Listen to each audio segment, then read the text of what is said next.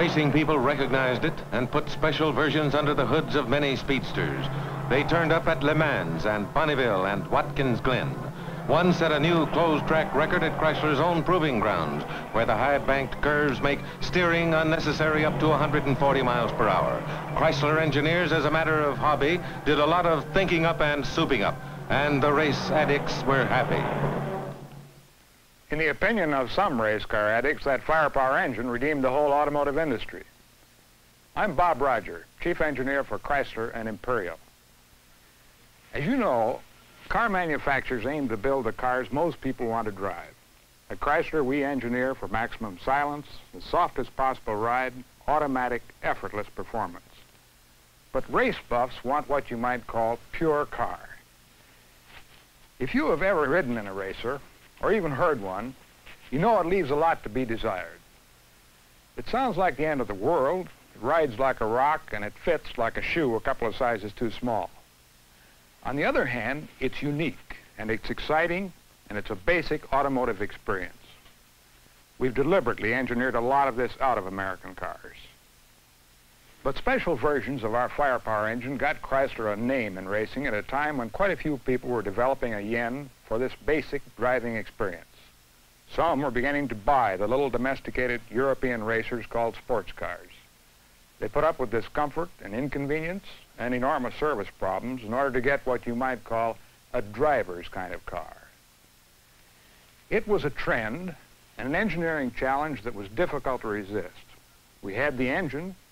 Why not develop a car that would be a sports car in every important way, but still be a car that an American could live with?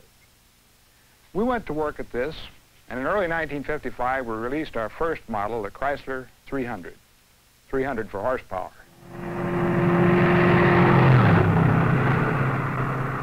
The grille of the first 300 was borrowed from the Imperial. The emblem was a racer's checkered flag, and the firepower V8 had a full race camshaft and dual four-barrel carburetors. 300 horsepower that could deliver more than 135 miles per hour. That first 300 series took the NASCAR Grand National Stock Car Championship as well as the AAA Stock Car Championship. It burned up the sophisticated sand of Daytona Beach to win the NASCAR National Speed Trial Championship and the NASCAR National Women's Speed Championship. In single runs and competitive events, the 300 became a legend in its own roaring time, and the start of a venturesome revival in both the business and the hobby of cars that is still on the rise. The 56 model enlarged the legend with more victories. There were minor changes of trim and major changes of horsepower.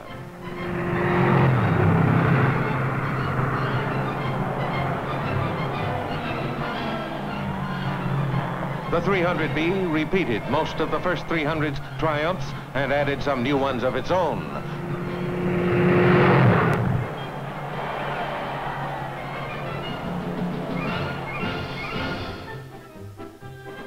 The new 300C had a grille all its own, and the first dual headlights on a production automobile. The big air-cooled brakes were husky. The emblem was new. So was the sheet metal, but the basic 300 commodity was still record-smashing power.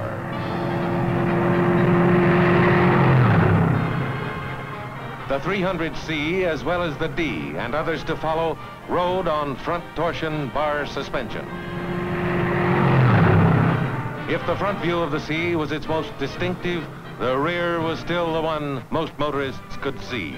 The differences between the E and the F were more apparent, not only in styling, but in the resolute annual increase in acceleration and power. The F, for 1960, had the first standard bucket seats in the big car market, a central console, and a tachometer.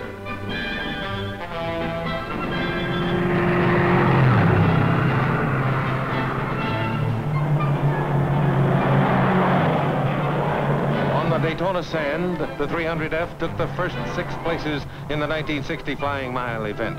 It made the fastest run ever recorded by NASCAR for a production automobile. And soon the 300G came along to break all records except that one high-speed run. The 300 idea is the idea of a powerful, responsive, nimble automotive machine. Styling has never been the primary consideration. 300s have been Chryslers, often severely simplified in outside trim, and distinguished by grille and emblem and by their unique interiors. The 300 engineering hobby goes right on. So does the enthusiasm that gets to everybody who builds a 300 on the line. And the enthusiasm is still concentrated on the remarkable machinery of the 300. That's the way it's been each year. And that's the way it is with the new one for '62, the 300H.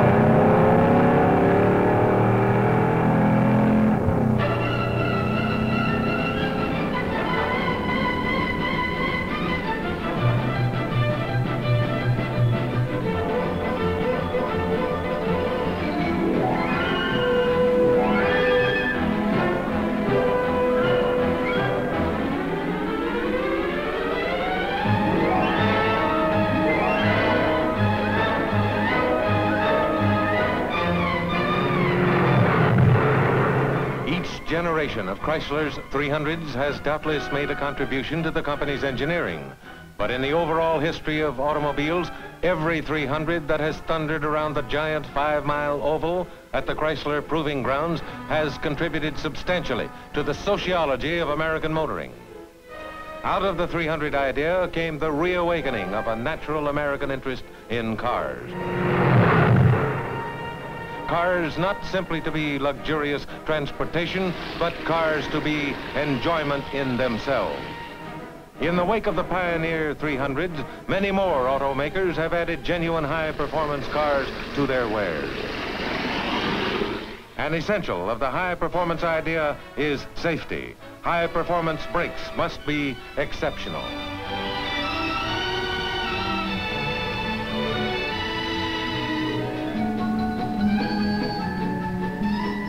But the primary definition of high performance naturally isn't stop, but go.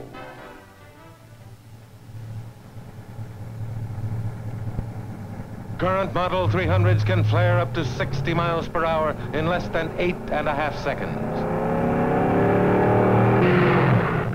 Steep inclines affect this kind of acceleration very little, and the year-to-year gains in torque and added takeoff have to be earned with always more tedious hours of engineering refinements.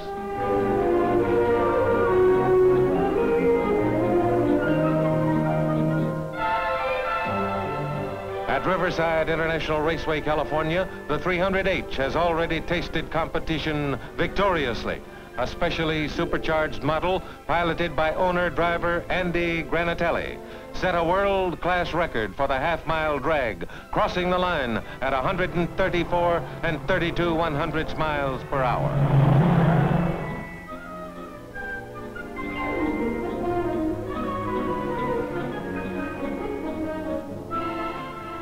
The post-war phenomenon of motorsports has grown to giant size.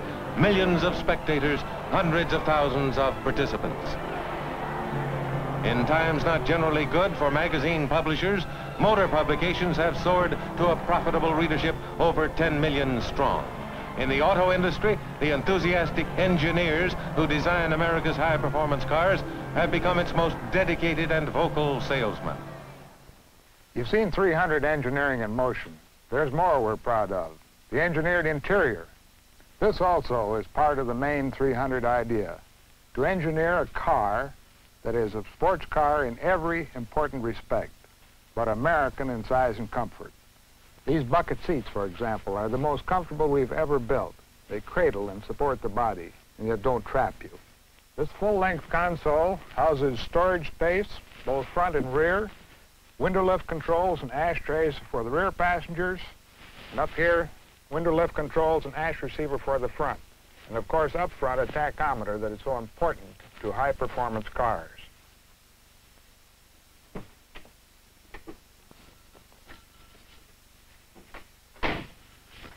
If you're interested, let's examine some of the features of the 300H's high-performance engine. And some of them are the private property of the 300H. High-performance engineering begins simply enough with getting the maximum air-fuel mixture into and out of the cylinders. So let's start with the air cleaners. We use two air cleaners, both much smaller than ordinary air cleaners. The filter, however, is still there. Most air cleaners have a big dead air space around the filter for silencing. By eliminating this silencing baffle, we speed up the flow of air, and incidentally, that produces part of the throaty sound of the sports car. Under the air cleaners are two carburetors, each with 4 barrels, one in effect for each cylinder. These feed into a special log-type manifold, which the cylinders draw the air-fuel mixture family style. Look at it from the front. The air cleaner, the carburetor, and the manifold give a fast, plentiful, nearly direct flow of air to the cylinders. To get the most air-fuel mixture from manifold to cylinder, you have to keep the intake valves open as long as possible. And that's what a racing camshaft does. When the long side of a cam pushes on the lifter, the valve opens. The long side of a race cam is fatter than that of an ordinary cam, so the valves stay open longer in each revolution that the camshaft makes.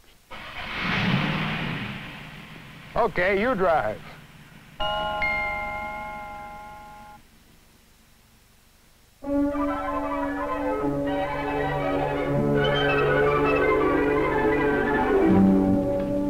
The opportunity to challenge the roads of any of the big automotive proving grounds is one reserved for test drivers.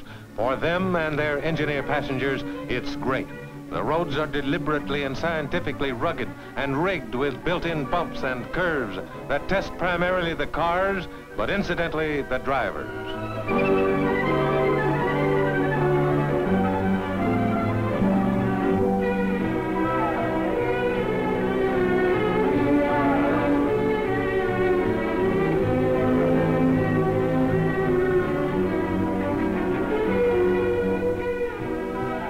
Up ahead, a test car holding an assigned steady speed of 50 miles per hour.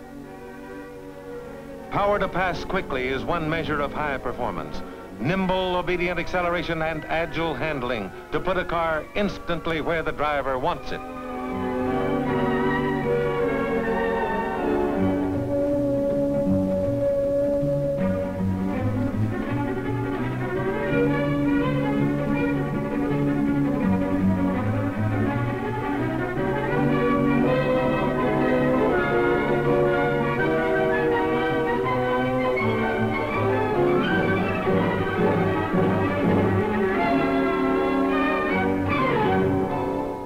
People occasionally ask us why we make the 300s, and that's a fair question.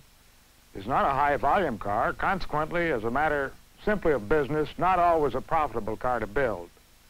But we measure its importance to Chrysler and Imperial in some terms that are just as valuable as profit. We are a company built on engineering mastery. The 300 gives us an all-out engineering car. It has put real fire and spirit into the whole job we do with every line of Chryslers and Imperials. Now you've been driving or watching the 300 on our proving grounds, where with a little planning, anything goes safely. Most 300 owners, unless they participate in controlled sports car events, can seldom drive as rapidly or venturesomely as this. But maximum speed is not for most people the 300 idea. The potential of a true sports car is something you experience, you feel, whether you use it all or only a little. And that's the thrill and the payoff. And it's something no one realizes until he tries it. Put it this way. If you yourself are capable of lifting 150 pounds, it's a snap to lift 25 pounds. More fun, certainly, than lifting the whole 150. Something like that explains why it's fun to drive a 300, even at 25 miles per hour.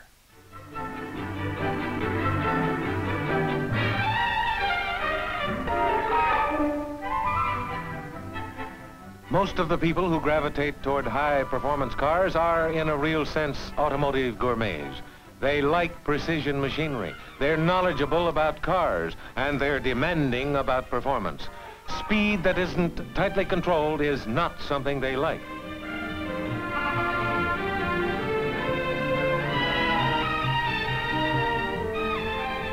The sports car man takes a drive in the country, not a ride. He enjoys a unique kind of identification with his car, with the whole business of motion and power.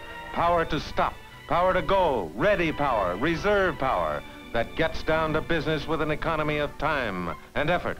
If he drives in the country, the sounds of nature sing their prettiest over the rich, throaty obbligato of his engine.